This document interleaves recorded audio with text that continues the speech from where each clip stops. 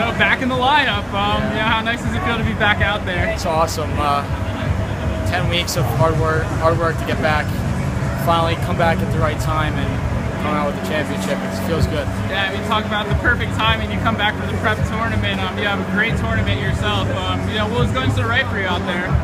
Playing with two unbelievable line mates. They find me, I find them. It was good to get some fan support out here today. It helped us. And I mean, prep champions, how does it feel? It's unbelievable. Seniors haven't been to a prep final, so when we got to the rink, we were doing it for them. And I mean, how badly did you want to be back on this ice? Oh, words can't describe. It's amazing.